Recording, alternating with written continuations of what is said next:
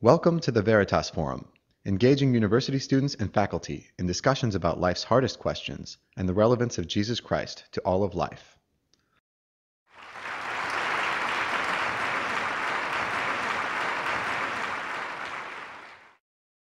Good evening. My name is Sharif Girgis, and I'd like to welcome you to the third annual Veritas Forum at Oxford University. Here and at dozens of universities in North America and Europe, the Veritas Forum offers a chance to escape our sometimes narrow and fractured specializations and consider together some of the more perennial questions that give shape to all our lives. The free pursuit of these questions is also part of any university's mission, a mission to which we hope to contribute by putting the teachings of Jesus of Nazareth in conversation with other worldviews.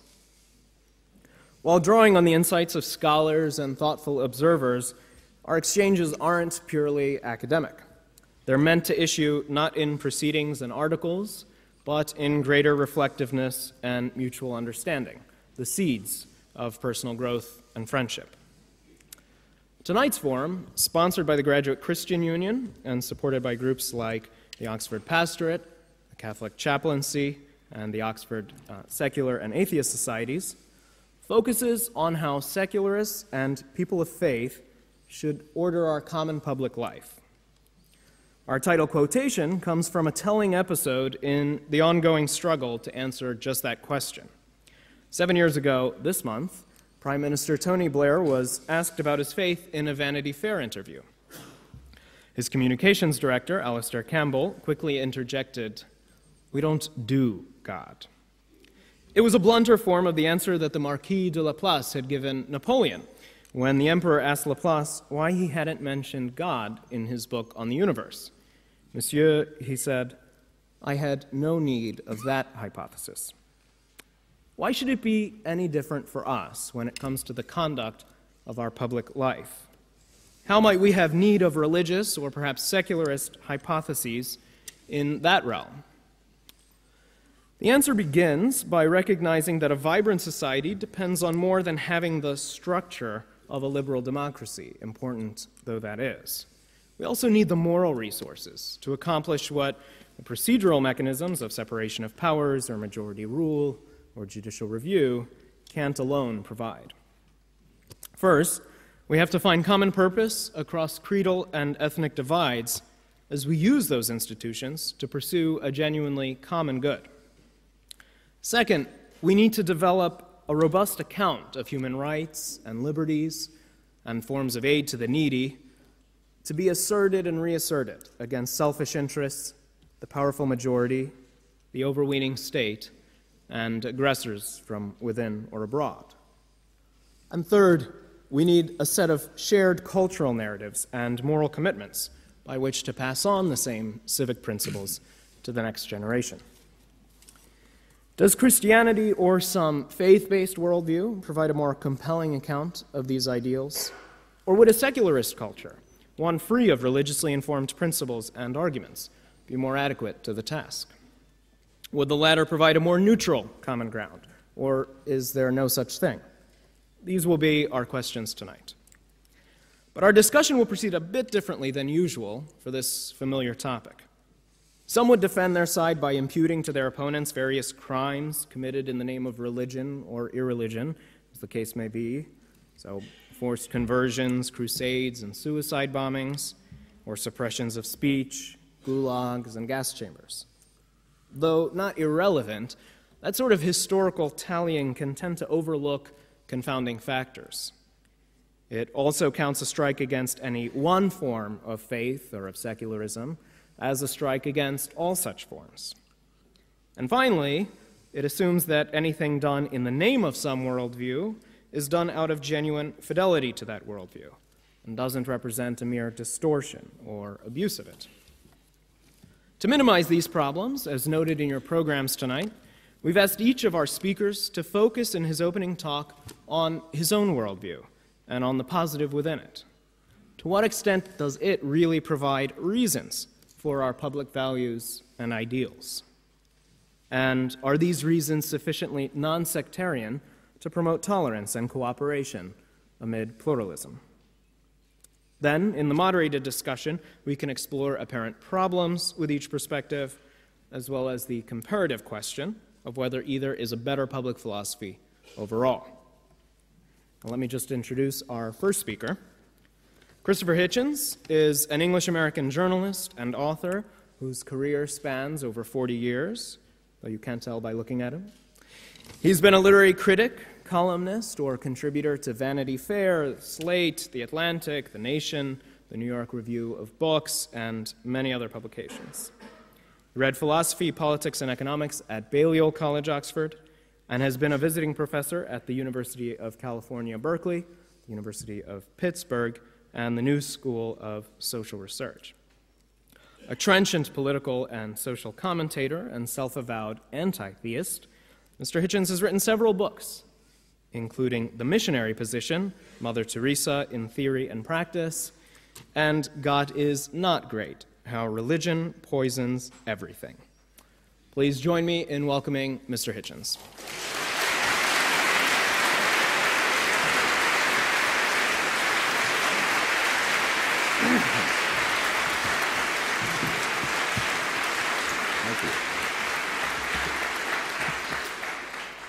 Well, my thanks to the noble Sharif for that suspiciously terse introduction, and for his kind remarks about my agelessness. I have to confess, though, there is a portrait in my attic that's beginning to look distinctly seedy.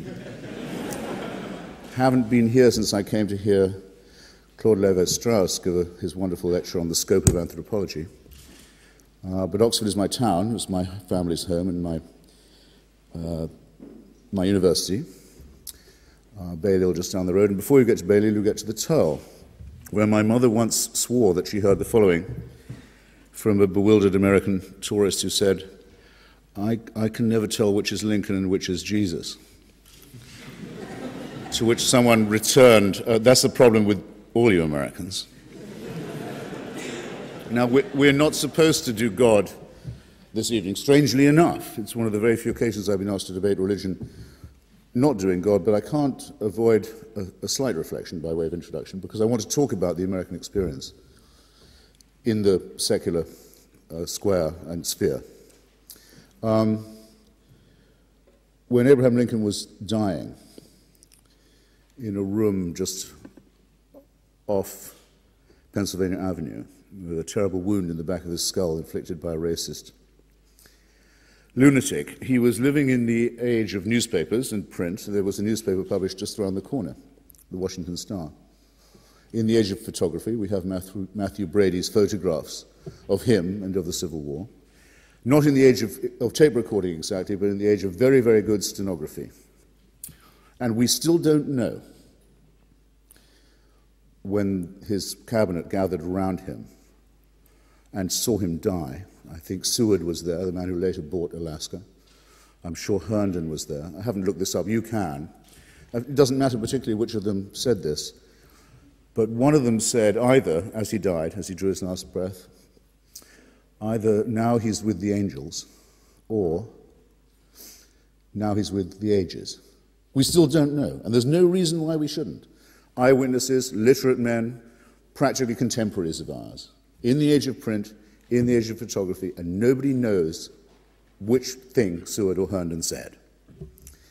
And yet we're expected to take at face value the statements of illiterate, stupefied, terrified peasants from the most benighted part of the Middle East who founded monotheism. And I say this not to break the rule about not doing God, but because until that kind of conflict's been resolved, and on the principle of a necessary uncertainty about the recording of these myths and the hostage it's made us, all of us, since, to village squabbles and clan wars in the desert. All of us, all the time, are being forced to consider the outcomes of these irrelevant combats. Until that's the case, it seems to me the burden of proof is and always will be and has to be with those who say, no, only if you believe all of it can you hope for salvation, redemption, an afterlife, and eternity. Those of us who say that the rule of doubt and of uncertainty, which also governs all other observable principles in the universe, I think are entitled to say that until something like evidence is produced, we're entitled to be free of it. You can't make us believe it. If you want to believe it, that's fine. We hope it cheers you up. We hope it comforts you in your last hour. But we don't want to hear about it. We don't want to have to be told about it. We don't want the Queen to be the head of the church as well as the state and the armed forces. We don't want the ridiculous situation that will occur as our sovereign lady draws, may it be a long time distant, her final breath, and her bat-eared, Muslim-fancying, no choice and no taste in women's son becomes at that moment the head of the church and the armed forces and the state. That's what you get if you found a national church on the family values of Henry VIII, by the way. We don't want it. There are a lot of us who think it's absurd, that it makes the country look silly. We think it's preposterous that there's a bench of bishops in the House of Lords. And all the rest of the church schools can claim subsidies, and all the rest of it.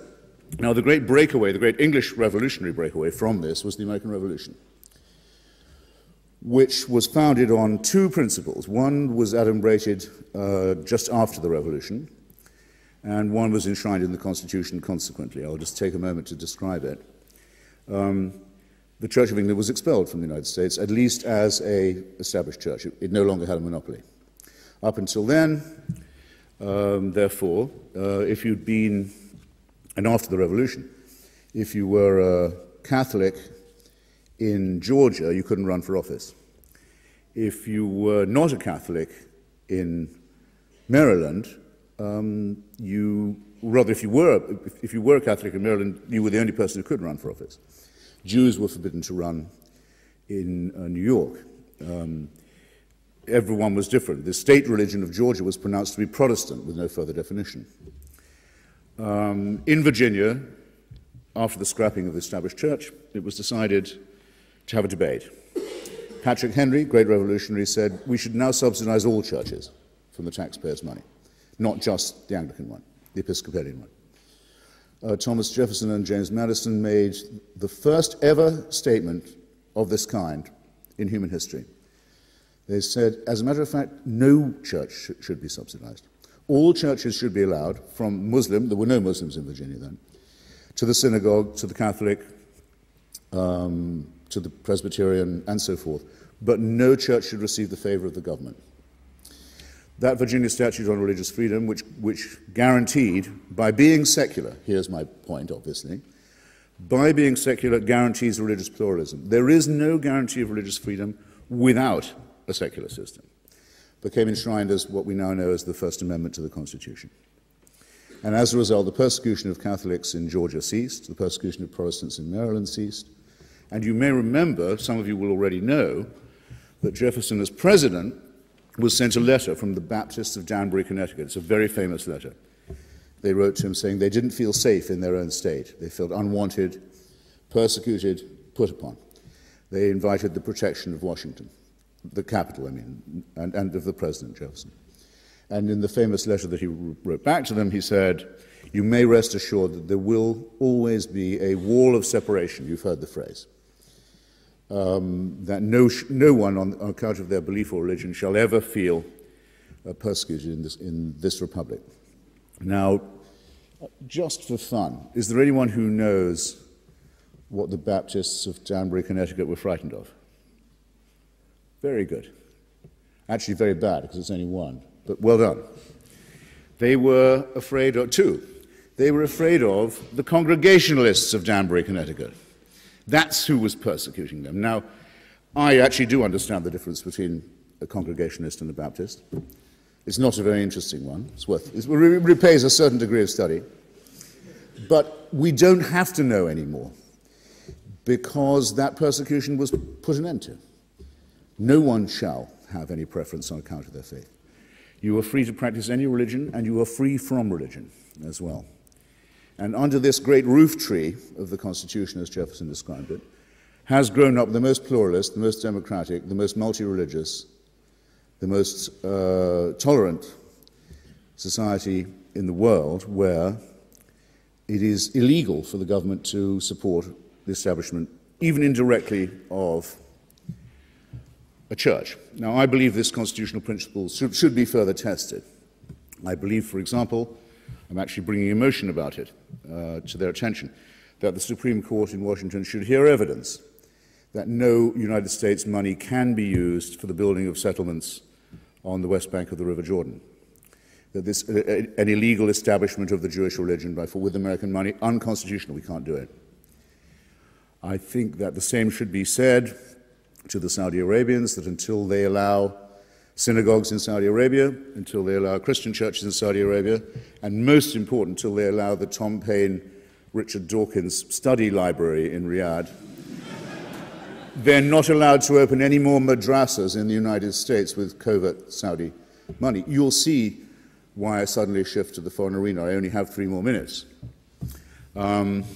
Look to your east, see how the Russian Orthodox Church has become the black-cowled guardian and clerical guarantee of the newly revanchist, expansionist, great Russian chauvinist, KGB-like regime of Vladimir Putin. If you haven't looked at it yet, look at it now. You're going to be hearing about it very soon. It's going to be adding to your woes. Look and see what's going to happen when a nightmare that was being discussed when I was a young man at this university. What will happen when a crazed regime gets a thermonuclear weapon? We're about to find out in Persia, where an ancient civilization has been blotted out and superimposed upon by a theocratic regime that considers all adults as children and as property of the church. You're about to see what happens when the Messianic settlers get busy. You're about to see what happens when, as they never cease to try to do, the Christian right in the United States argues for the teaching of nonsense in school to American children. Or sometimes, when they're feeling cowardly, equal time for creationism. So, yes, children, after the chemistry period, we'll have our alchemy class. After we've done astronomy, there'll be Mrs. Watkins will take the astrology group after break. We'll wear out the day in this way. No, we won't. That's flat out unconstitutional. We beat them in court every time, every day. They're never going to get away with it. Is there anyone here who, when they look around, just some of the places I've mentioned, wishes that the Israelis were more Orthodox, that the Russians were more devoutly committed to their church, which says that not only should Russia be Christian, but it should be Russian Orthodox Christian, and bans Baptists and Catholics and any other kind of religion? Don't they see the pearl that they're throwing away? That until they understand that secularism is the only guarantee of religious freedom, religious pluralism, there will be no progress. Check it on a graph. Look at the Muslim world. Look at any country in Western Europe. The further they move away from an established church, the more democratic, the more prosperous, the more pluralist, the more open, the more available to innovation they are.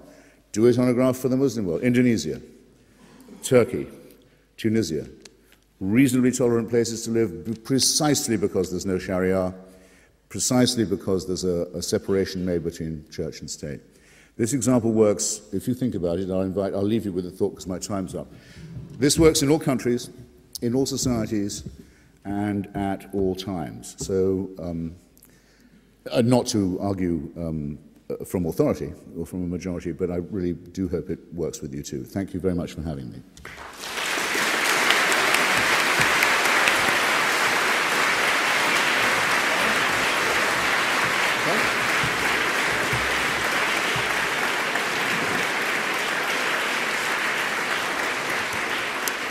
Thanks to Mr. Hitchens. And our next speaker is John Haldane, a philosophy professor and director of the Center for Ethics, Philosophy, and Public Affairs at the University of St. Andrew.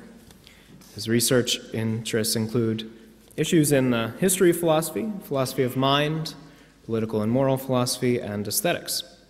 Professor Haldane obtained a Bachelor of Arts in Philosophy in 1980 and a PhD in 1984. He's held fellowships from the universities of Oxford, Cambridge, Aberdeen, Edinburgh, and Pittsburgh. A proponent of analytical approaches to the philosophy of Thomas Aquinas, Professor Haldane has authored or edited dozens of articles and books.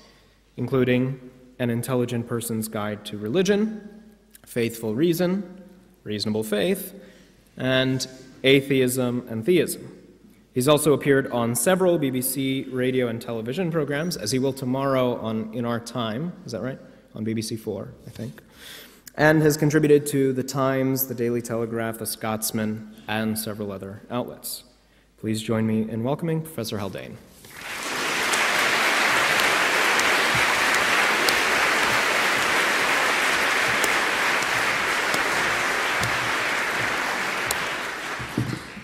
Thank you very much, Sharif. Congratulations on organising this, and thanks also to the many others who I know have been involved in this organisation, particularly those who are members of Veritas, but also the other associations that you mentioned.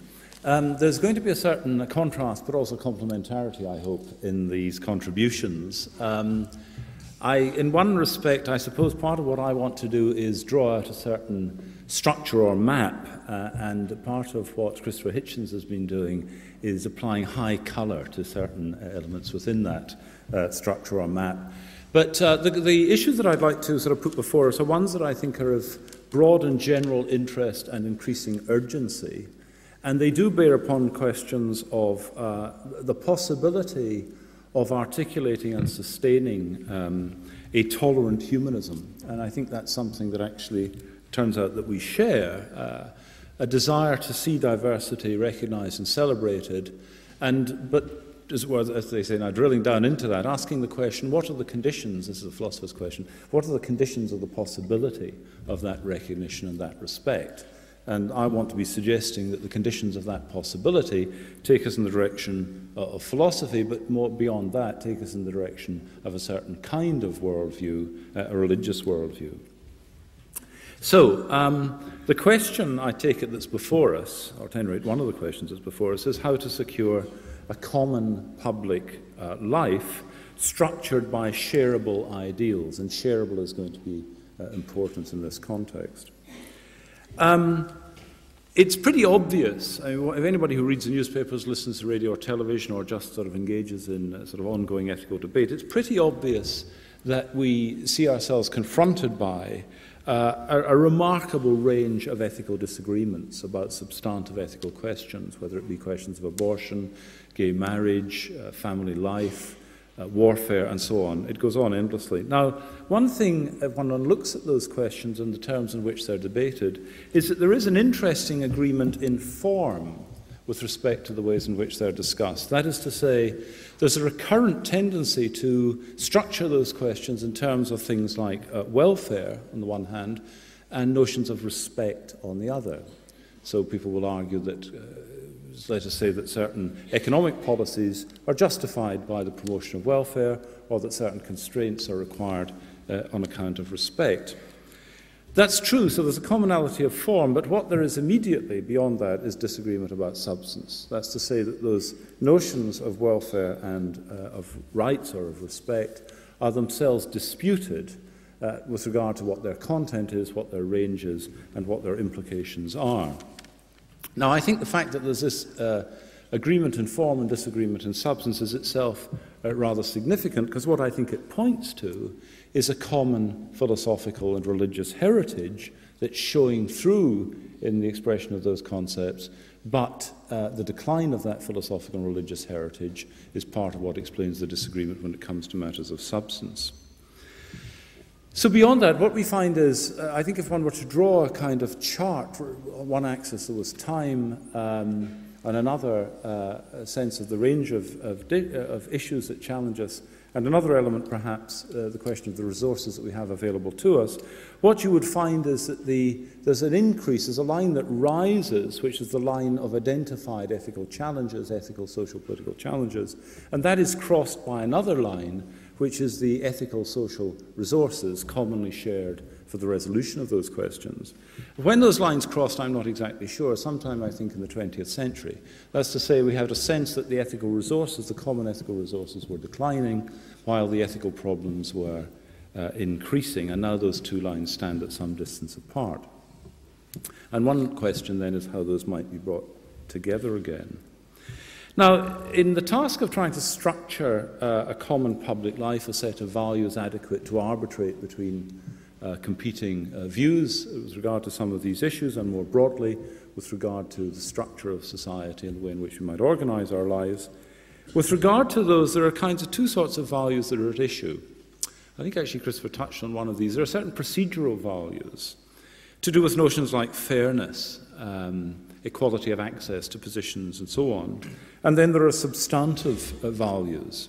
Now, with regard to the procedural values, these are typically justified by reference either to notions of respect or to notions of utility or welfare. And I want to come back and ask briefly where those notions of respect and utility come from. With regard to the substantive, you can only get so far with procedural values. You can sort out matters of fairness, equality of access to positions of power, and so on, but that still leaves you with certain unanswered questions, which is what conception of the good, what set of values ought we to be in pursuit of? Obviously, there's much more to be said about that, but at this point, all I want to say is that engagement with those fundamental questions about issues of substantive values is unavoidable. One simply cannot resolve all the questions simply by reference to procedural values of fairness. One has to actually ask at the end of the day, what goods are we trying to pursue? But the further problem is, it seems to be both unavoidable but also unattainable. We seem to need a conception of the good, both individually and collectively, but we seem, or conceptions of the good, but that seems to be unattainable. Why unattainable? Well, one set of considerations which I'm not going to touch on, not that they've not been pervasive and influential, but I think of them as being very broadly, if I can put it this way, vulgar, are considerations of relativism and skepticism. I don't think, as it happens, that Christopher Hitchens or I are inclined to ethical relativism, and nor, I think, are we inclined to a deep ethical skepticism, but I'll let him speak for himself. But I suspect that we are committed to the idea that there is right and wrong, there is good and bad, but we might dispute what its origins and what its content is.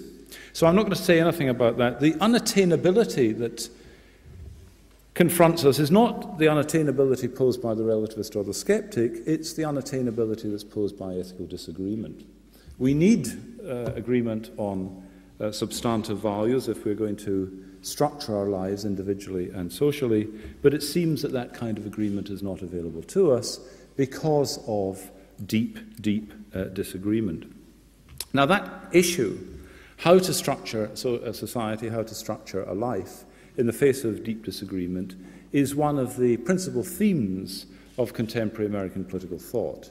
It articulates the structure of contemporary liberal theory in the United States, particularly but not exclusively in the work of Rawls and others. Rawls contrasts different approaches to this, but basically he thinks that we live under conditions in which it simply isn't possible to base our lives on a shared, what he calls a comprehensive doctrine, as it were, a broad philosophy of life. Now, I think he's right in part, he was right in part about that, but I think he was wrong in thinking that it was possible to do it on some other basis as well. So, let me just say something about some of the concepts and some of the ideas and some of the values that feature rightly in our ethical discourse. One is the notion of human dignity. Whatever it is we want to say about how we should live our lives, and particularly how we should articulate our policies, we're going to have some regard for the notion of human dignity. Secondly, it seems to me importantly, is the notion of the inviolability of the innocent. This is invoked on one side by those advocates of pro-life causes against abortion, against certain forms of euthanasia and so on, but it's also invoked by advocates of just war theories and in other contexts where they see innocents being slaughtered or put at risk in some way. So human dignity, the inviolability of the innocent, and then thirdly, I would say a duty of concern or regard for those in material or psychological, or one might even say spiritual need. Now, what I'm interested in is this. What is the source and foundation of those notions? Notions of human dignity, inviolability of the innocent, and duty of concern and regard. Well, here are two secular efforts to try to ground those. One is in the impartial promotion of happiness. Broadly speaking, a utilitarian approach that says that we can find a place for these values in terms of this regard for human welfare or human benefit or human happiness, impartially considered. Each is to count as for one, nobody, for more than one. The second, an alternative foundation, is not in the idea of utility or the promotion of welfare or benefit or happiness, but in respect for rights.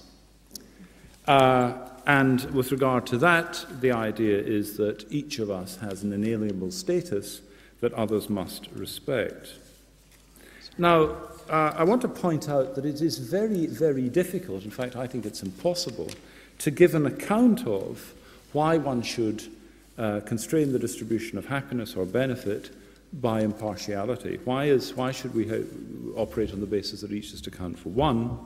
And why should we have a respect for rights rooted in the idea of the ethical status of individuals? Very hard to find a secular foundation for that, but relatively easy to find a religious one. The impartial promotion of happiness is rooted religiously in the idea that each one of us here and each human being throughout the world is an equal creation of God, that none of us exists save for God's chosen to creatively contribute to our origination. And therefore, that being the case, none of us should be disposed to act to deface a work of creation, in particular a work of creation that is itself an image of God.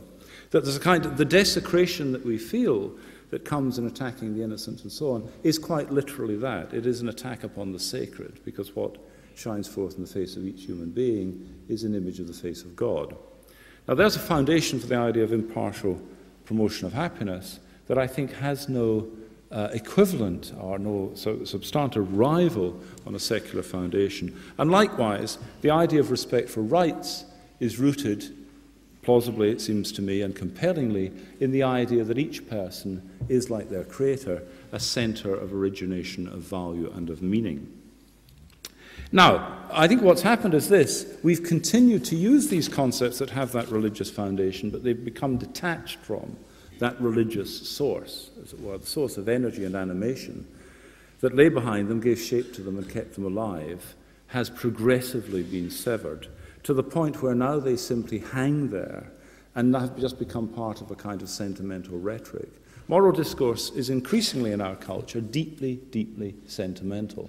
And the one thing that a religious foundation steers away from, at any rate the religious foundation that somebody such as I am interested in, I was saying over dinner earlier on that I'm slightly unusual in the philosophical community in also being a papist. But at any rate, what we papist philosophers are inclined to say is that sentimentalism has no place.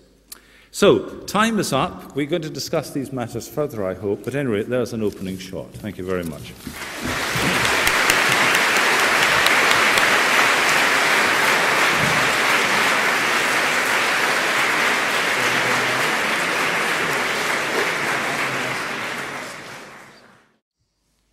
So I'd like to start the Q&A segment by asking each of you, actually, to pose a question to the other that highlights what you consider a central difficulty for the other person's worldview as a public philosophy, as a foundation for these values and ideals that we're saying we agree on and need a foundation. So Professor Haldane, why don't you go first, and then Mr. Hitchens. Well, where I think we're in agreement is that we're seeking for a kind of tolerant humanism that can respect certain kinds of diversity, not any kind of diversity, but seriously grounded diversity and difference. And I see the foundation of that as provided by respect for individuals as autonomous centers of created life, if you like. And I suppose my question most basically Excuse me, did you say autonomous centers of created life? Created life, yeah. Which is also itself part of an ongoing creation, I think. But I suppose my question, very simply, to Christopher would be this. What does he think grounds the values of human dignity, respect, human value, and so on, if not the kind of theological foundation that I suggested? Well, first I think a fairly unsentimental realism, which would consist at the minimum of a recognition that we're not created, that we are evolved, and that we are in fact identifiable members of a primate species with kinship with other animals. Some people don't like to believe this or think it would be unpleasant if it was true, but it just is. So we may as well deal with that. I am generally tolerant. I love to teach arguments. I like to take part in arguments. But in this case, there is no argument about creationism versus evolution. It's over. It's been over since a debate at the Natural History Museum in this university in the mid-19th century. The basis further for our morality, why is it that we think of others? Why do we care for them?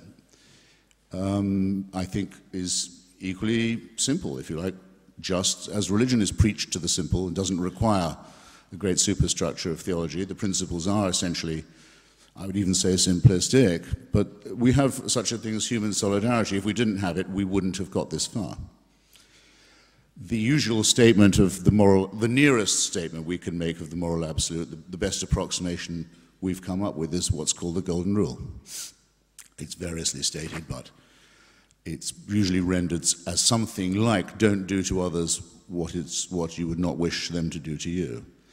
This, of course, makes it difficult to pass judgment on people like Charles Manson or Adolf Hitler. It's open to the charge that it's only as good as the person making it. That's why I have a difficulty with the idea of moral absolutes, but it's a pretty good approximation. There's no society ever been discovered that doesn't have some such principle.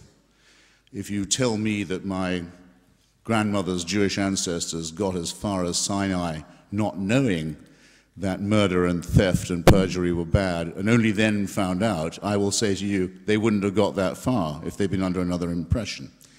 There has been no revelation of this. It doesn't come from on high. It's innate. It's one of the things that makes up for being a primate. If there are some people who don't have it, but we call them psychopathic. And we have to reason it.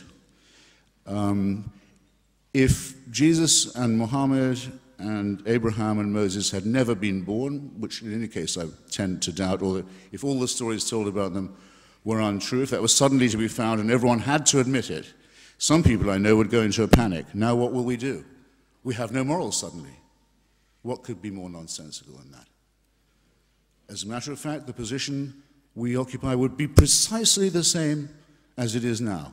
If none of these texts had ever been written, if none of these supposed utterances had ever been made, we would still have to reason together about how to treat one another, about how to build a just city, and about how to have irony and a sense of humor. So that's my answer. And I think the idea that there's a supernatural dictatorship required for us to think about our duties and responsibilities to each other is the most sinister idea ever invented. These questions cannot be referred up to a celestial dear leader. We do not live and do not wish to live, fortunately in any case don't have to live, in a divine North Korea. Thank you.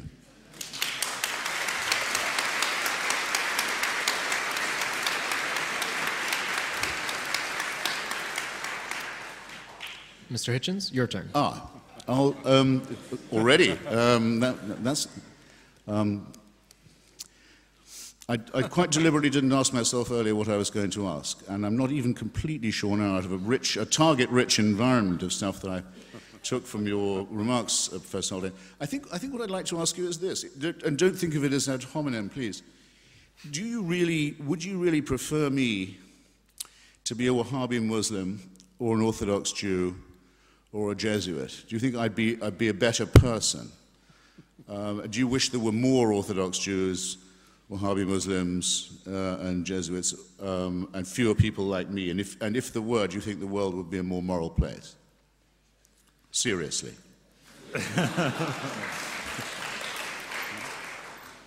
Well, I don't know whether the particular classes were chosen with some. I could add to the some potential sinister classes. intent.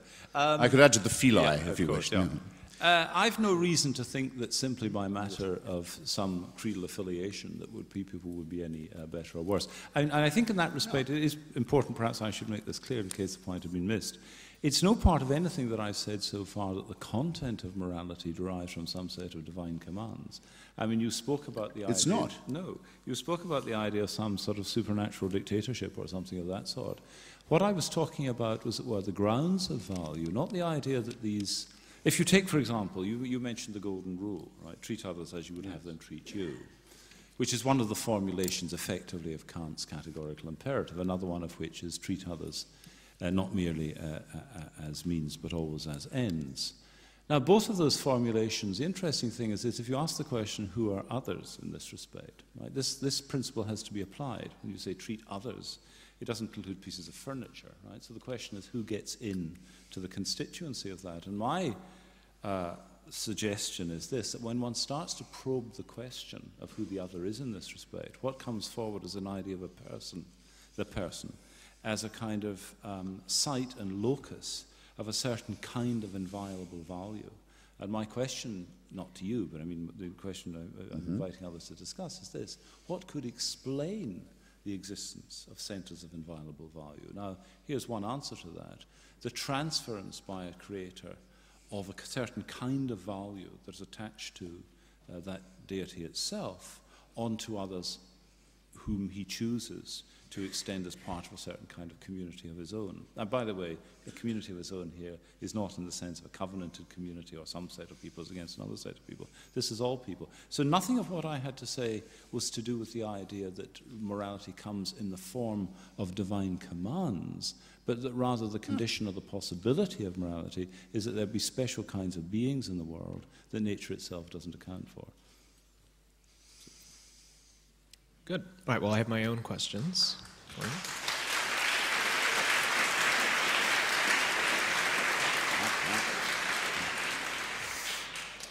First, from Mr. Hitchens.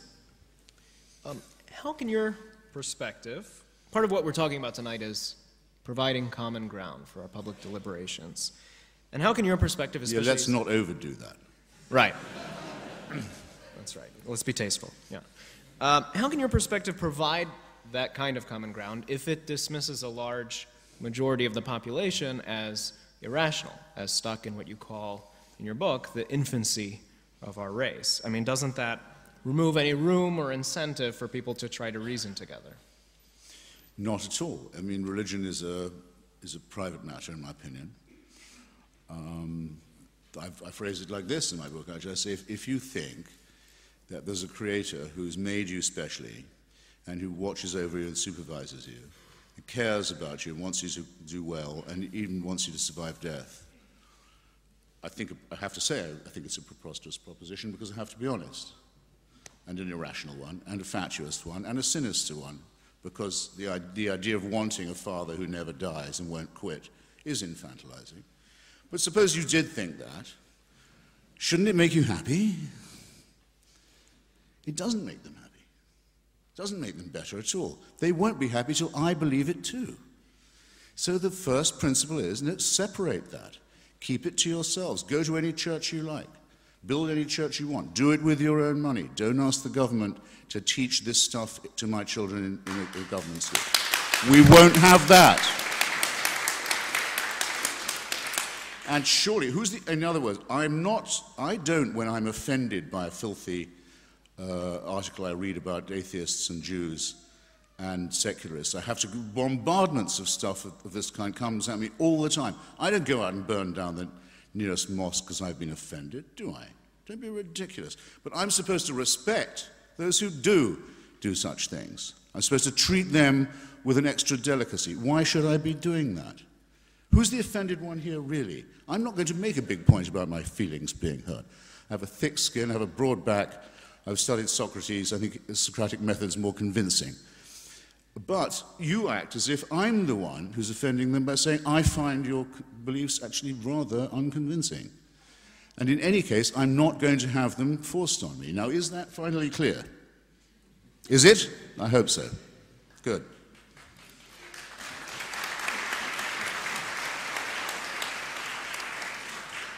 Well, Professor Haldane, someone might have a similar worry in terms of fairness about your own views. So you think that a lot of the moral norms and principles that we base even some of our policies on, so inviolability of the innocent and so on, are dependent on theological claims. But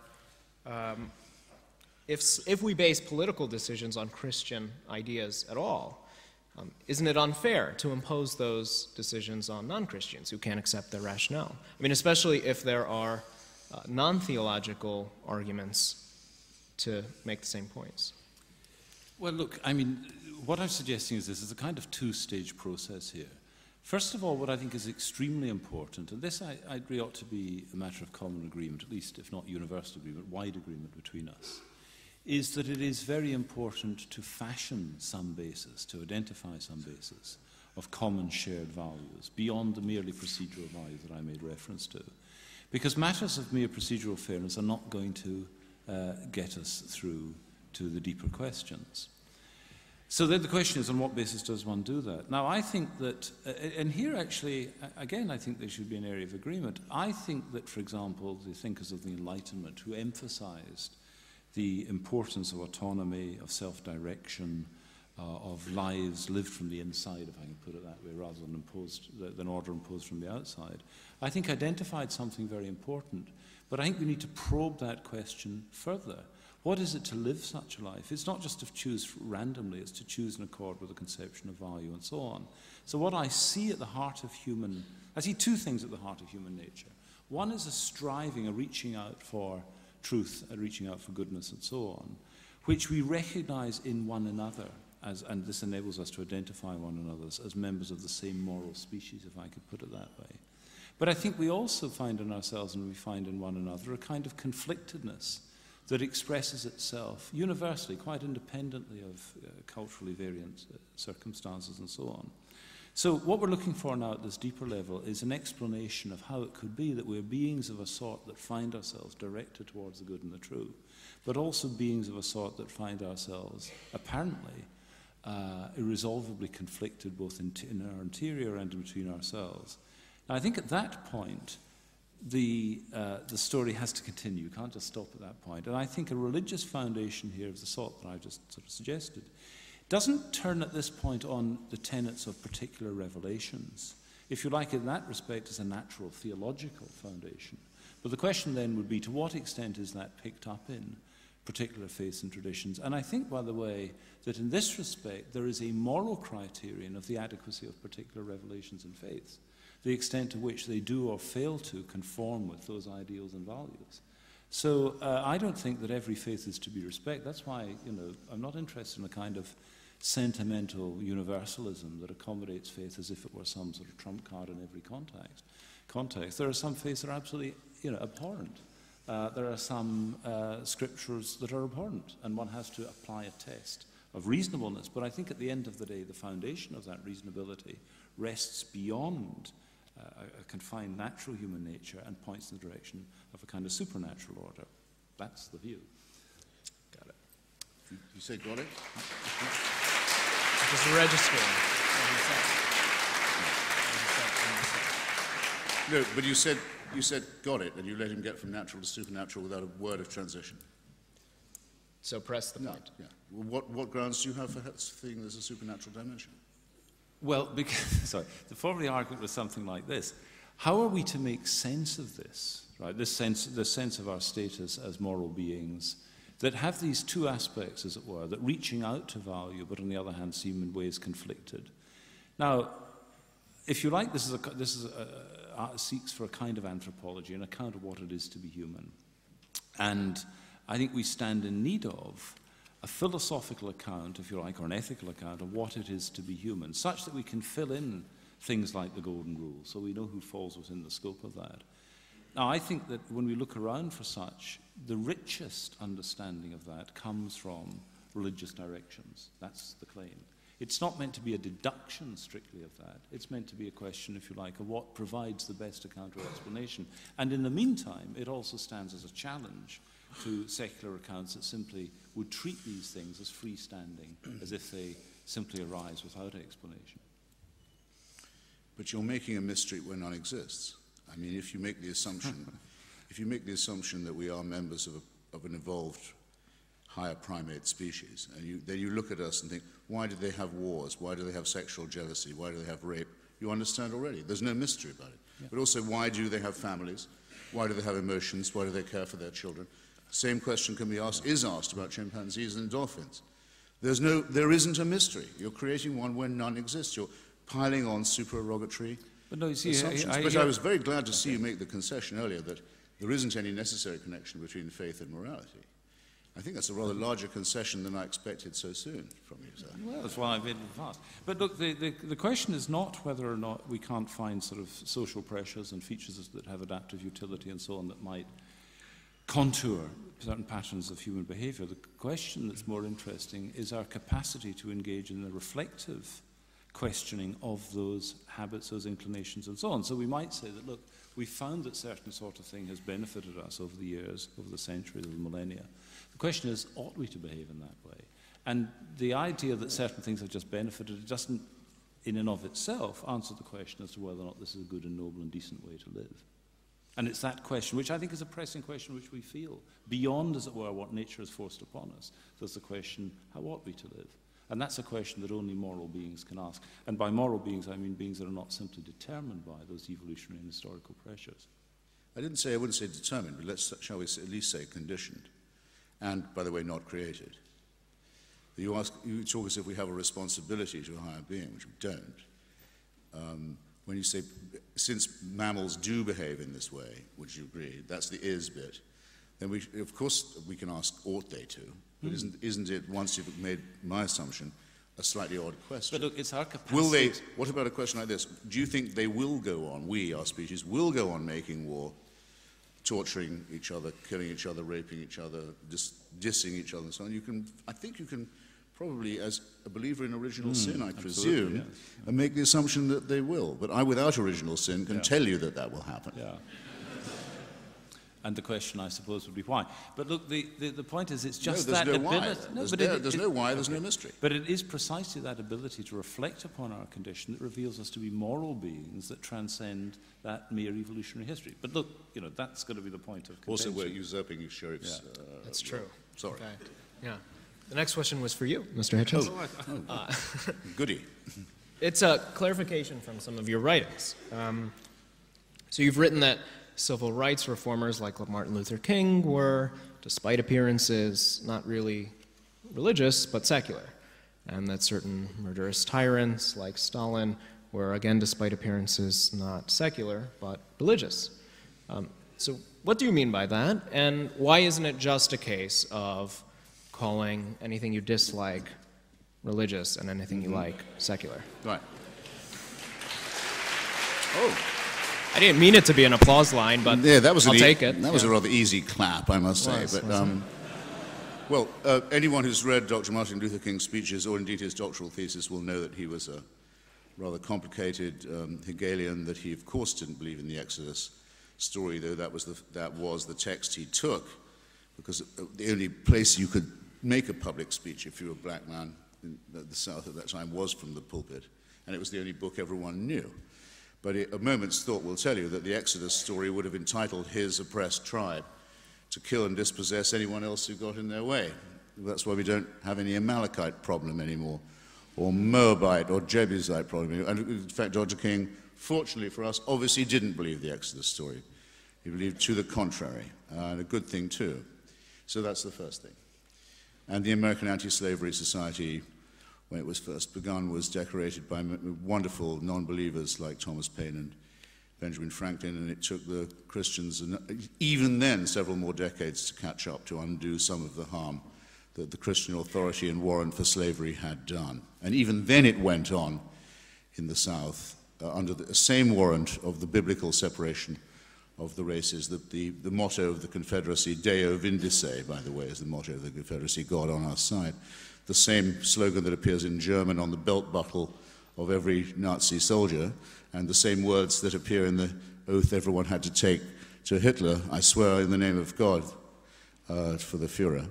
All of that can't be described, I think, as secular.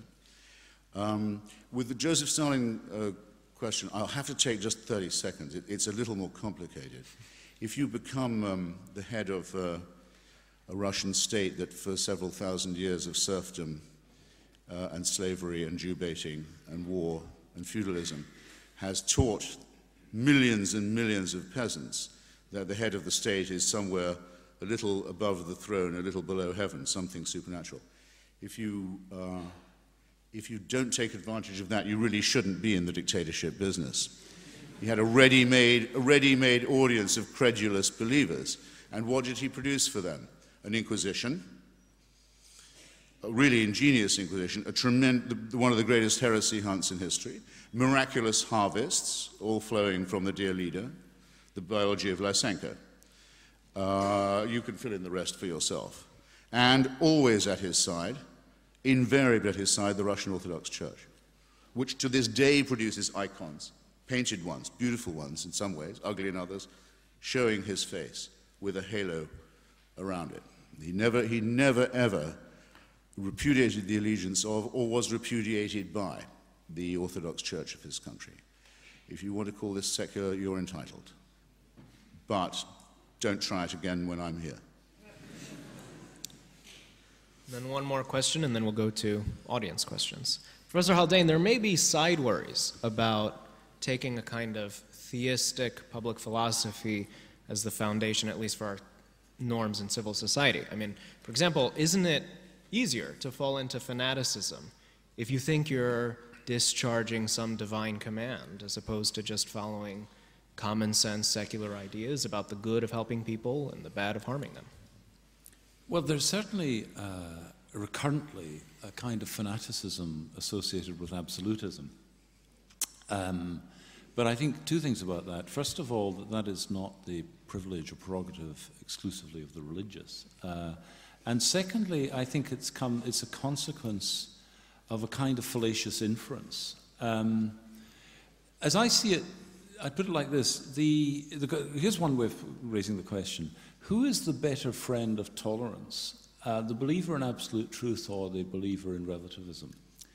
Now, I'm inclined to say that the better friend of tolerance and toleration is the believer in absolute truth. And for the following reason. But we can see how this might also go wrong. The believer in absolute truth thinks there is something to be discovered. And if that person has any experience of serious inquiry, they will know that human beings are fallible in the effort to discover it. But they will recognize in others what they find in themselves, a desire to discover it. And so the ground, what that belief in absolute truth does in the human search for it, is grounds a respect for fellow inquirers and a recognition of the fallibility that we exhibit in our efforts to discover it. So there's a kind of toleration that comes from recognizing others as seekers after truth and the difficulty of discerning that truth. But what some absolutists about truth have done is transfer the attitude that is appropriate to the object of their inquiry, namely truth, and intolerance of error in that sense of falsity and such like, to fellow seekers, and have become intolerant of fellow seekers. But not only is there nothing in the doctrine of absolute truth that requires that, there's something in it that seems to me to exclude it. On the other hand, the relativist is gently disposed towards difference and wants to perhaps respect and regard or be tolerant towards difference, but they may make the mistake of then transferring the attitude that's appropriate to the person, namely that of toleration, to the idea of truth itself. And so in losing the idea of a notion of absolute truth, they also lose the possibility of grounding a sense of value in that inquiry. So the claim I'd want to make is this, that intolerance is not a consequence of a belief in truth, a truth to be discovered. Intolerance is as equally, it can arise from people who have that view, but that's a mistake. And it's equally and increasingly more commonly to be discovered on the part of people who have no regard for truth.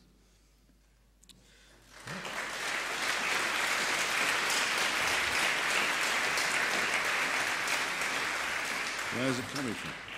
Go ahead. Were you going to add something? Well, I'm not sure it's my turn, but...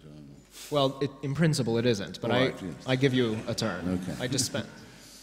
You appear to say that because if you had said that someone is more inclined to be tolerant if they possessed absolute truth, you would obviously have uttered a nonsense. No, I wasn't saying that.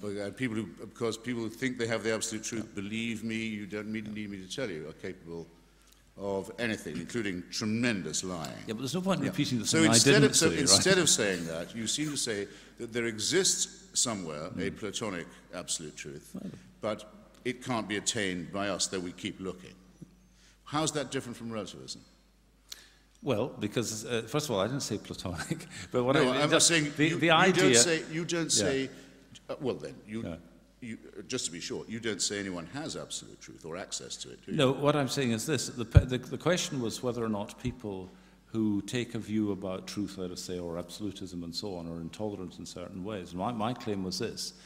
that in fact a belief in objective truth combined with Well, you can have all right. We'll have absolute in there. All right, a belief in absolute. You can't well, I mean, climb down that fast. That's fine. No, by absolute I mean non-relative truth. There really is some fact to the matter. That fact is not conditioned by or dependent upon human opinion. With regard to some matter, there is a truth that is autonomous and independent of us, and is as is, thus and so. Right. So absolute in that respect. Now, my point was this: that a person who believes in that, combined with two further thoughts common in the traditions.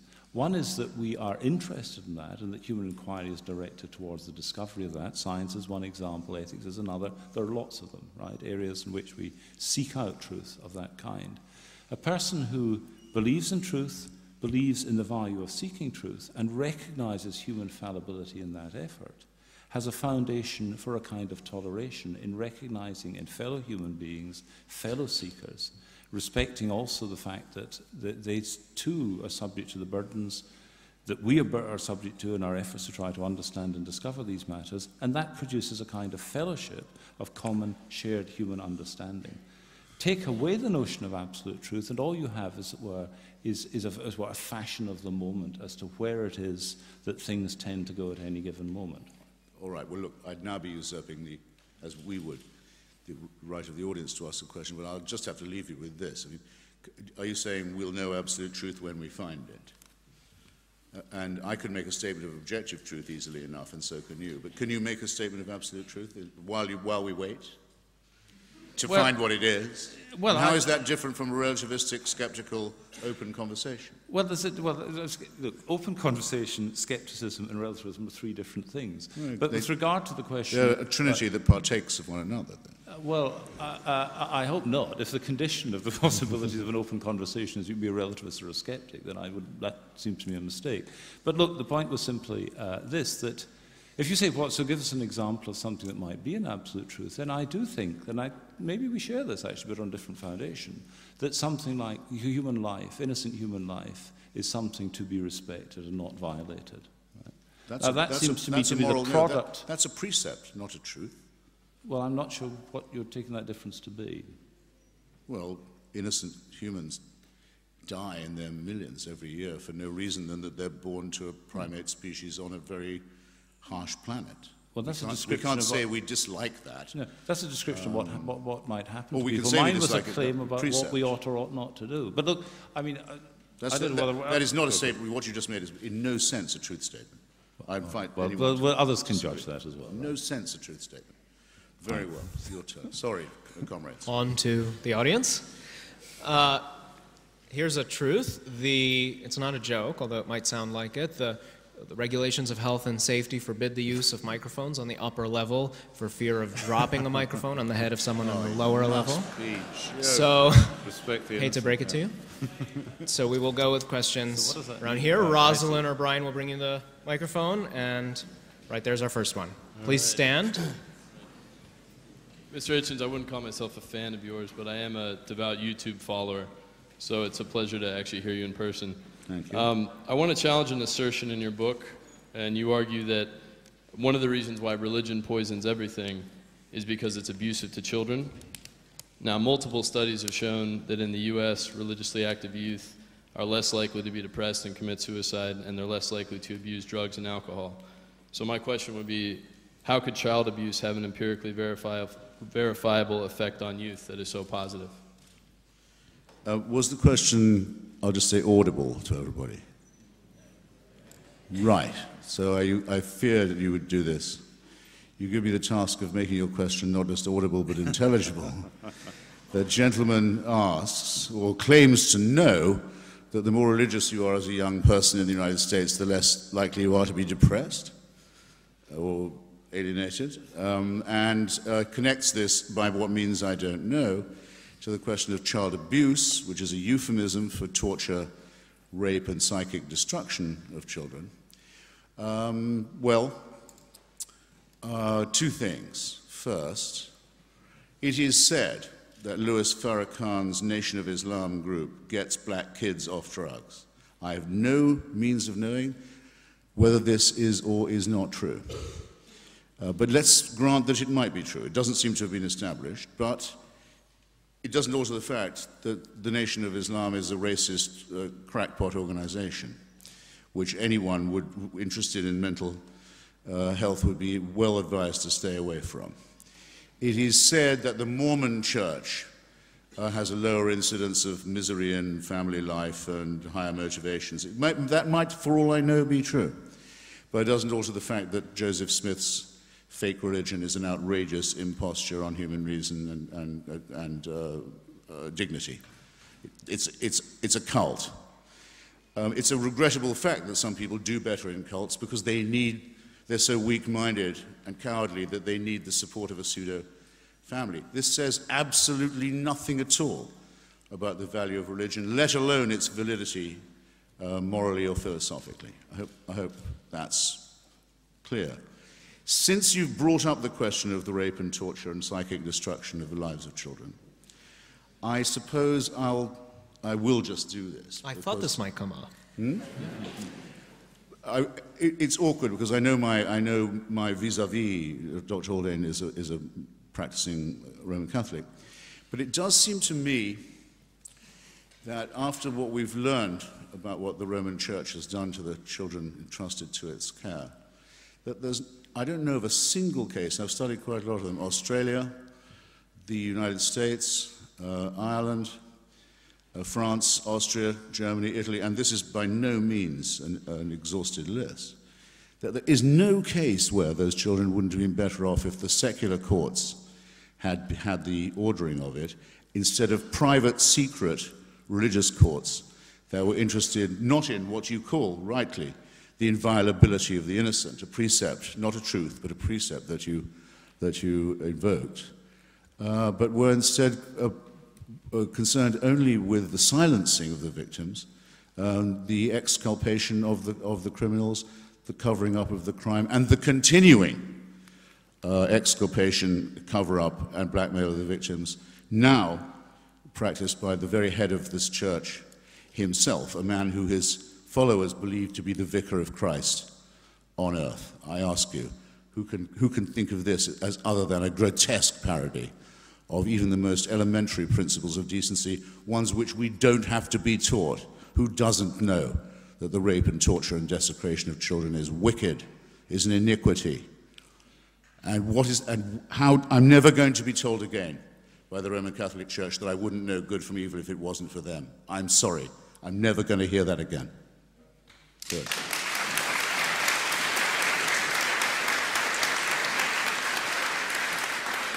the front row there. Yep.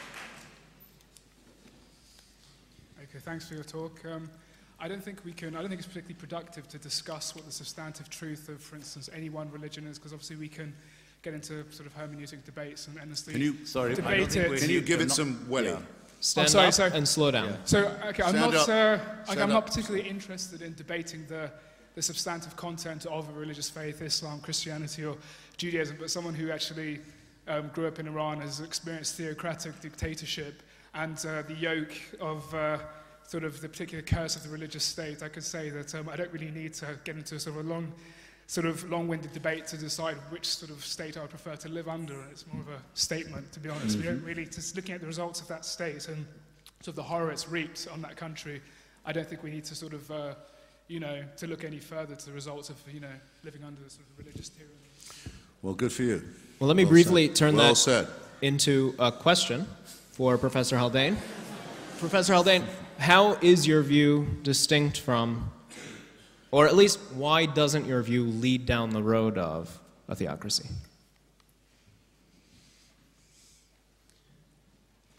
Well, look, I'm sorry. I mean, a theocracy is a claim about the authority of a church or some religious structure to govern something like a state, or to have jurisdiction over a population out with the sphere of its liturgical and other practices, for example, that it would make law more generally. I don't see any connection. Well, two thoughts about this. I mean, one is I see no connection between the things I have said and the idea that theocracy might in some way be a good thing. Secondly, the history of these things teaches us, even those of us who inhabit these religious spaces, that theocracies have proven to be a bad thing.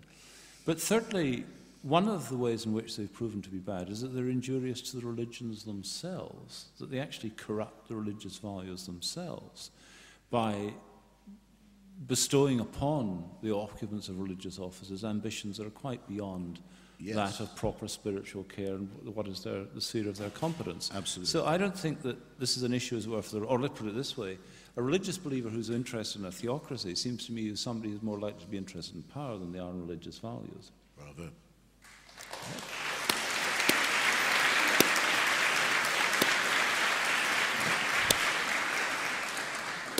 My point. Our point. Very good. Is this distasteful to you? Well done. Too much agreement? We're not allowed to agree, or No. Go ahead. Bring it Hi. on. I have a question about religious pluralism. So, Listen, I'm sorry, we're having difficulty up here, I think, hearing the questions. Could you just go, I don't know about others, but if you could just go slightly slower, please, and Yes, then we'll please. hear them, I think. Sorry, is that all right? so I have a question about religious pluralism. Mr. Hitchens spoke about religious pluralism sort of as secularism, and I first wanted to contest that conflation and talk about religious pluralism as something that's not a reality of religious diversity and plurality, but sort of a state of sort of a positive definition of what we do with the reality of that diversity. So I wanted to ask what your vision of religious pluralism is, acknowledging religious plurality in a world where religion is in or is out of the public sphere. I'm sorry, I missed it. In a world in which... Well, one of you is clearly arguing for religion to be part of the public sphere, and one is arguing for religion to be out of the public sphere. So what does religious pluralism look like to you in each of these situations? And not just not pluralism conflated with plurality or secularism. Can I just start with a shot at that, and then you can see how we're coming in? Yes. I mean, supposing maybe this will help, I don't know. Supposing somebody said, what is your view of, say, aesthetic pluralism? The idea that out there are people who, some of whom take principal pleasure from, say, music, others from literature, others from the visual arts, plastic arts, and so on. And then within each of those, there are some who have these preferences in romantic, classical, and such like. I think the natural response to that would be that each of these answers to a certain appetite or a dimension or an aspect of the human condition and human sensibility and such like. Now, it seems to me to some extent, this is true of religions as well. That is to say, there are aspects of human nature that tend in the direction of the ascetic, the spare, the restricted, the disciplined, and so on. And, Quakers in one direction, certain kinds of Free Presbyterians in another, and so on. And you could find outside Christian traditions these. And there are others that go for a certain richness, a liturgical complexity, ritual and such like, sacramentalism, a great theological complexity. Now, to some extent, it seems to me that is a reflection of different aspects of human sensibility. I don't think that in the sphere of religion, any more than the sphere of the aesthetic, one could, as it were, set out some unitary mode of religious expression that could satisfy all aspects of, as well, human sensibility and human condition. So it seems to me religious pluralism, in one sense of it, is precisely what one would expect to find, given the complexity of human psyche and sensibility and so on. Now, there's a different question, of course, about religious pluralism. One, as well, a theoretical one, is there some difficulty for religion reconciling these differences? And there's a political question, or a practical question, how are they to rub up together? And Christopher Hitchens is quite rightly often pointed to their inability to rub up to effectively coexist. I think the explanation for that, by the way, is a very deep, common one, which is that human beings have difficulty inhabiting the same space. They compete for that space. And this is a general question, independently of whether you're religious or not, finding a foundation a basis on which people can inhabit common space. Now, that's part of what we were discussing tonight, but these are very large and complex questions. I think I was the one who she misunderstood the most, even so. And it's my fault, I dare say. But let me clarify it. There was established during the McCarthy period in the United States by Billy Graham and various other right-wing evangelicals, a panic resolution in Congress establishing a National Day of Prayer. National Day of Prayer. It was last week. An organization with which I'm associated, the Freedom from Religion Foundation, has secured a judgment from a judge in Madison, Wisconsin, which will now, I think, be heard by the Supreme Court, saying that that National Day of Prayer is unconstitutional. Americans can pray any time they like, but the government can't tell them to do so. Pretty simple proposition, you'd think. It takes forever to hammer this principle into people's heads. One way to do it is to say, all right, from tomorrow, all school children in America will have to pray. Billy Grahamites brighten up, say, but it'll be Hindu prayer. They say, we didn't mean that. We didn't say you didn't. Oh, or do you mean that what you said you wanted was a national day of Christian prayer? Or just Protestant Christian prayer, to be exact? Because otherwise we can say they'll all have to say Hail Mary in school, and surely that'll be just as good for their moral education. Or they'll all have to go to shul, or they'll all have to make the Muslim profession of faith. Surely any of these are better than secularism or atheism. They don't get it. What they don't understand is it's only people like myself, the secular forces, who say the government has no business here, who guarantee that they won't be oppressed by another religion. And it's, in other words, there is only one way in which any society has ever guaranteed religious freedom, and it's by a wall of separation between church and state. I really don't think that penny should have taken so long to drop, if I may say so. Rosalind, could we get that gentleman right here? Yeah. Cool. Thanks very much for a fascinating debate. I've got a question for Mr. Hitchens. Mr. Hitchens, you seem to have been seeing yourself as debating with an audience the sort of to whom the book, The God Delusion, is directed, whereas Professor Haldane seems to have been speaking more within the context of the last 300 years of moral and political philosophy.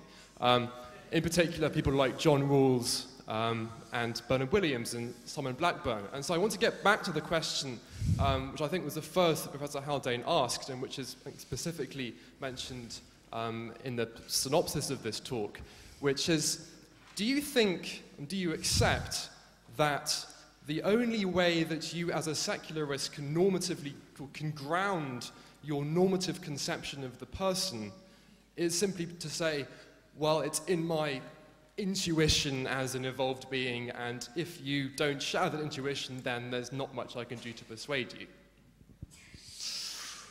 Did you say intuition? Yeah. Well, you've already earned your applause. I think it came too soon. Be careful about that. I simply don't share the grammar of your question. The feeling that I have of being an evolved member of a primate species is, excuse me, not an intuition. Hold on, so I think that wasn't my question at all. The question is, okay, well, right, you might have left that bit out there. We are all evolved members of the primate species. I accept that entirely.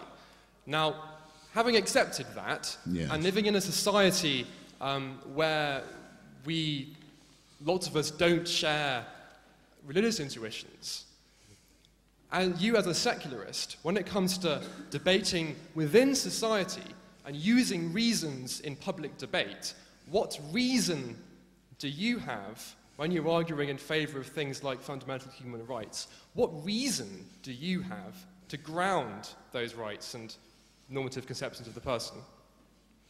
Well, first, I'm not taking a secularist position. I'm an atheist and anti-theist. The main common ground I have with Dr. Haldane is if I was a believer, I would still be for the separation of church and state for the excellently phrased reason that he gave. Remember how Dante says, I see the Pope is still fornicating with the emperor. That it isn't just that I don't want the society or the state religionized, but if I was a believer, I wouldn't want it corrupted by association with state power.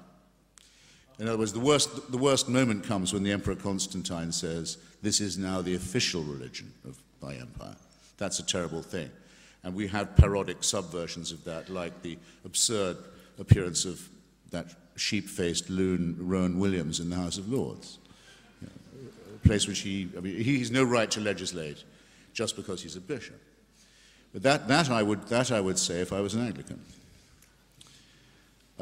When you said, what's my grounding, how do I know there are such things as human rights? I don't. I don't know there are such things. I have a very strong suspicion that Bentham might have been right about that. That they're certainly not from God, because if they were, a few more people would have them, or have had them. The concept is only a few hundred years old. It had to be wrung out of the bogus concept that there was a right, but that it was a divine right and only for kings. It's an attempt to negate and spread that, made by Thomas Paine. My strong suspicion is also you don't get the rights you don't fight for. So that's my grounding. I think our position there is about as tenuous as our position as a primate species on a rather dodgy planet. All right, do we have some... Unsupervised. The microphone up there. Yes, Mr. Hitchens. Sir. From Virginia, I'm pleased to actually express appreciation of separation of church and state, like you mentioned. Thank you. I also can recognize the problems of having beliefs forced on you. I also can recognize the depraved human condition that we lived in. I also can look at the issue that you might say of no responsibility to a higher being. I would also agree to your accurate criticisms of man-made religion. There's a but lurking here somewhere. Yes, sir. Surely not. I can also agree. Just try to speed up to the question and the but. I'm for giving butts time. Right, yes. And one of the issues I noticed, though, is that you are able to, at times it appears, the intent and the content of some of your criticisms are very heartfelt in disappointment with the concept of benevolence, of a sense of life as a gift, right, and the sense of present as being a present. And what I ask you is, some of that criticism seems to be beyond the capacity of a primate. And so I ask you, as a not religious person, but as a Christian, that... It's come to that. Yes. One who disdains the ignorance of man-made religion because of the thousands of years of outcomes of it, I ask you, where in the world is that source coming from that is actually able to articulate the concept of one who is disappointed and standing in the position of an anti-theist? Because I would say perhaps that source might be inspired. Yeah. It got less good as it went along, I think. I started very promisingly. Well, by the way, I knew this would happen, and you must see it a lot. You know, I'm not religious at all. I'm just a Christian. Is it not? It's like being an Anglican. Is it not George Herbert, the great poet of Anglicanism, who speaks of the sweet mediocrity of our native church? It commits you to nothing. Actually, my impression of Christianity is that you are a Christian if you believe that God gave a Son for the redemption of our sins and allowed him to become a human sacrifice as the seal of that pact. If you don't believe something like that, that a human sacrifice commits you even if you didn't want it to happen, I don't really think you can say you're a Christian. You ask me what I think the source is, and where you almost seem to ask, where does my divine spark come from? Well, sweetie, I don't know, but I don't mind not knowing. I look forward to discovering further frontiers of my ignorance. Socrates was never wiser than when he said the definition of the educated is the one who has some idea of how little he knows. And the more education you get, and the older, I warn you, you get, the more you'll find out that you know more and more about less and less and less, and more things. And it's wonderful. It's a tremendous experiment in learning. So I'm quite happy to say I don't know, but the believer has to say that they do know. They can't hedge this. If it be not true, as St. Paul says, that Christ crucified, rose again, we are the unhappiest people living. That I can take seriously. That I can understand. And I take leave to doubt it. And I don't believe there's any salvation. I don't believe there is any redemption. So that's my answer. Great. Next question. Try to make them quickly, please. I'll try and be We're more... officially over time, so I dispense you I'll from be more here. brief too.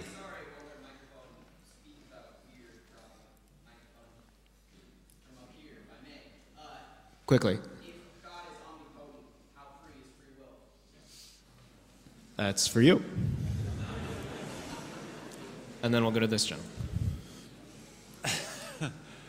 This is the sort of thing that we would normally do over a 12-week course.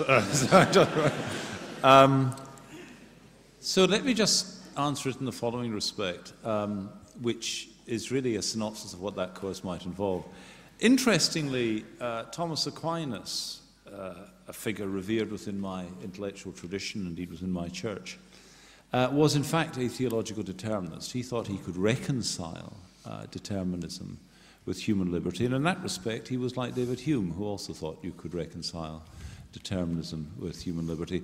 I don't think you can reconcile determinism with human liberty. In this respect, I'm opposed both to David Hume and to Thomas Aquinas. But I don't think it's to do with divine omnipotence. I mean, I don't see that as being the key to the problem. Now, I understand why you might think it is, because you're assuming that God has foreknowledge of all that's going to happen. If he knows what's going to happen, it must be that in some sense it's fixed antecedently that it's going to happen. All I would say is this is probably week 3 of this, where we talk about what's known as middle knowledge and God's knowledge of ungrounded counterfactual propositions, but I'm not going to get into that right now. Well, right. But I would say briefly that the role of randomness and uncertainty in biological evolution and in the cosmos is so great that I don't think it can be reconciled with determinism, unless determinism is a way of planning for randomness and uncertainty, which doesn't seem to make much ontological sense. So my own casuistry on this point is to say, if asked if I have free will, is to say, of course I have no choice. Clever. And at least I know I'm being ironic, but the people who say, of course you have free will, the boss in heaven says you have to have it, are speaking nonsense on stilts. This gentleman right here, that gentleman at the corner, and then unfortunately I think we'll have to wrap up. Here I am. Hi. Please be brief. Question to Professor Haldane. I never understood how divinely inspired morals are more convincing than, say, instinctively inspired morals. So, my question is, if for some reason the Holy Spirit would decide to have another encounter 2010 years after the first one, and Jesus would then have a half-brother, and that half-brother would tell the church officials, for example, you know, that after all, the Lord made up his mind, we can now accept morally torture, rape, and mass murder, for example. Would you take his word again?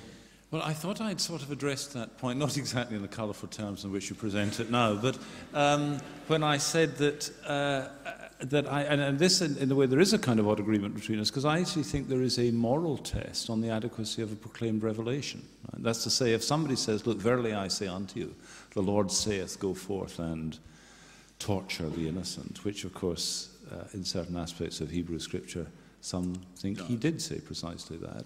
I think that has to be subject to a test of ethical credibility.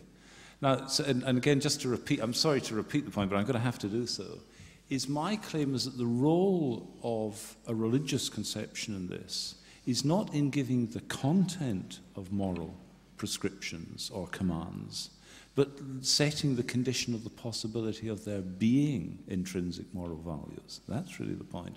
And in a sense, we've returned to this again and again, because, I mean, the question was posed from over here, and another question I think was posed over there.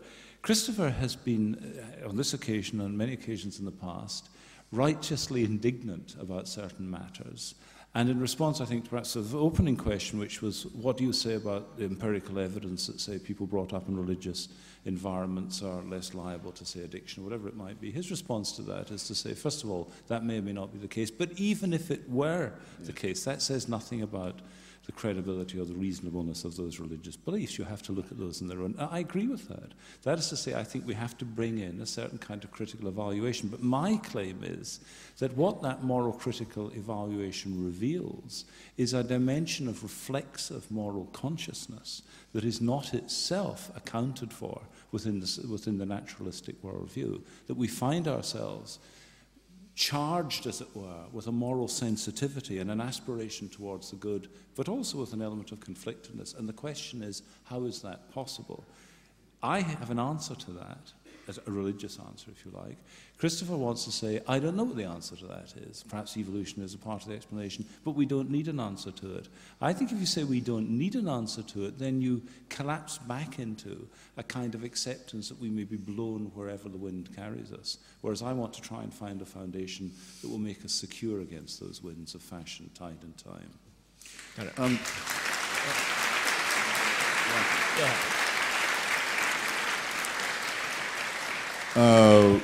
We know from the Bible that the Virgin Mary did have quite a lot of other children. But excuse me? We know from the study of the New Testament that the Virgin Mary did have quite a number of other children. You can duke it out at the reception. You didn't, what? I was just telling them they could duke it out with you at the reception. This is a topic I wasn't sure if they were saying, are they complaining that they can hear or that they can't? Make up your mind. We know from the New Testament that the Virgin Mary did have a number of others. You didn't have to invent such an extreme contingency for your question, because one of the things that makes theology, I think, incoherent and absurd is that not content with creating a supreme being full of love and care, there's another supreme being has to be created, who was once himself an angel in heaven, who is the source of all woe and evil and temptation. And the God can't seem to defeat him, nor can he seem to save his creatures from having created the Manichaean opposite. So don't worry, your question was anticipated. Oh yes, the one who mandates torture and slavery and wickedness is already amongst us by divine mandate. How do you like that? What could possibly be more ridiculous? Last question. Hello. I suppose I have a rather redundant question to ask, actually. And that's on the actual possibility. Sorry, I'm not getting this. Can others just be quiet so we can hear what he's saying? I'm sorry. Yeah, I'm sorry. I suppose I have a rather redundant question to ask as to... Please bear with me. I'll translate. We'll be the judges of that. Yeah, come on, let's hear the question. As to the actual possibility of a dialogue between an atheist and someone who's a believer. The 20th century intellectual Arthur Koestler once called communism, psychology, and Catholicism closed systems. Now, obviously, that was a very catchy catchphrase, and Catholicism, the way he was using the term, could be expanded. But it does raise the question of a closed system. If we take a closed system to refer to something as very logical, very coherent, working together, and rationality is that looking outwards to some objective fact, as you were both arguing about, it would seem to me that, say, Catholicism doesn't really allow an opening for a sincere dialogue of sorts. And in this case, I suppose one example, you might look to, say, natural law in the US, where just about every noted scholar of it happens to be Catholic. Now, not that that necessarily proves one thing or another, but I think it's rather curious. And I would just ask, believing you do have a rational or a logical system with a reference in rationality, how does that allow you to talk with somebody who just frankly doesn't agree on the facts? Well, I think we have been talking, haven't we? But look, one of the issues that divides the larger Christian community, and I fall on one side of that divide, and many here who are Christians fall on the other side of it, is the notion of the development of doctrine. One of the things that people who would describe themselves as biblical Christians hold fiercely against Roman Catholicism and its shadow variants, perhaps Anglicanism in some modes, is the presumption, as they would see it, to supplement biblical revelation with a whole set of doctrines, dogmas, and claims, and so on. Now, I don't want to go into the particularities, and there isn't the time to do so, but what I would say is that it's part of the tradition to which I belong, which would be true also of the Orthodox and of others, and including some within the Reformed tradition, at any rate, some Lutherans and others, that actually it's part of this creation of which we are beneficiaries, that we have the means to interpret something like a revelation. And interpreting it here can in part be a matter of elaborating, explicating, work out what's implied and so on, but it's also a process of selection. And within the tradition to which I belong, one thing that's emphasized is that it isn't the case that the church is a product of the Bible. It's the case that the Bible is a product of the church, that it was a process of selection begun in the apostolic period and continued until the period of canonization of the Bible in the 4th century. It's a process of intellectual filtering, judgment, putting into interplay various kinds of considerations and so on. And many of those considerations and many of those modes of interplay were drawn from the Hellenic world and indeed from Roman jurisprudential theory and so on. So I think there's no tradition engaging in that broader intellectual dialogue. It seems to be something that, at any rate, my tradition has been doing for at least 1,700 years. Right, on that note... Silence.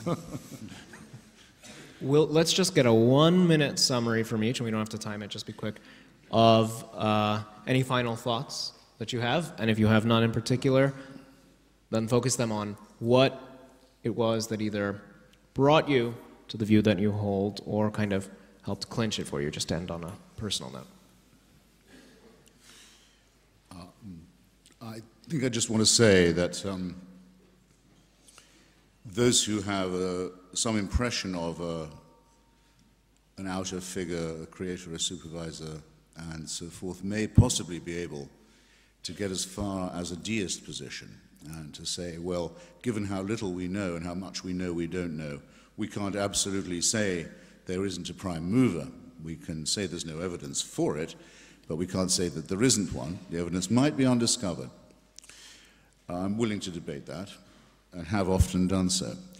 But the argument for theism, that not only can we establish this prime mover's existence, but we can show by some form of induction that he intervenes in wars, that he answers prayers, that he cares who we sleep with and in what position, that what food we eat and on what days, is a ridiculous proposition.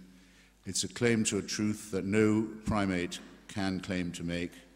Primates who claim to know it should be distrusted.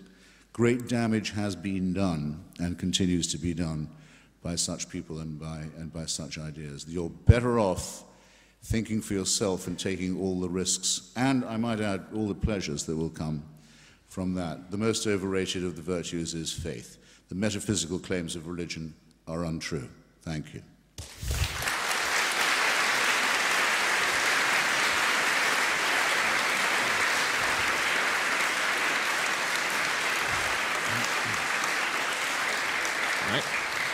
Your turn.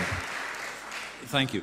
Well, let me just begin briefly with a supplement to the previous answer I gave, because I suppose that one thing that some might feel is that there's a kind of a danger of a kind of arrogant intellectualism here in dealing with matters of religion adopted by the tradition from out of which I'm speaking, one in which notions of natural law play an important part. And one thing that sometimes some Christians are neglectful of, which other Christians rightly remind us of, is the idea that what we come to and is also a matter of what we're brought to. That actually, what I haven't mentioned so far is the role of grace. Grace not as something merited, but something that's freely given. And I think it is an ineliminable part of religious faith, faith understood as trust. That be something that one receives rather than something that one earns or secures by one's own intellectual or other endeavors. So that's one thing. The second thing, however, is really I just return to where I began, which is that we stand in need, and I would have thought this was ever more evident in the kind of widely degraded and conflicted culture that we inhabit. We stand in need of a kind of ennobling conception of what it is to be a human being. And I don't think that that's what's at issue between us. The question is whether or not that conception can be given out of the resources of, say, something like Enlightenment reason, or whether it's something that has to have a deeper foundation, if you like, an ontological foundation, a foundation in the kinds of beings that we are, not just the ways in which we choose to think of. I think it has to have that ontological foundation, and I see no possibility of it having that foundation other than within the scheme of creation. So at the end of the day, with a combination of some reason and perhaps some grace, those are the factors that are determined quite where the position that I occupy. But whether you share any part of that, that quest for a conception of the human that will serve to ground a kind of mutual respect and a sense of human worth and so on is a search that goes on, and I think to some extent is imperiled by aspects of the kind of degraded culture we inhabit. Thank you. All right.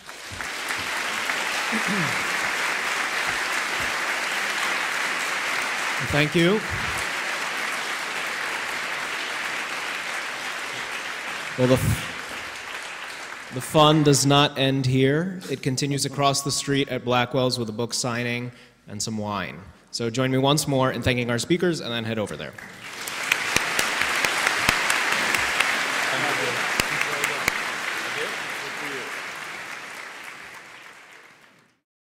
For more information about the Veritas Forum, including additional recordings and a calendar of upcoming events, please visit our website at veritas.org.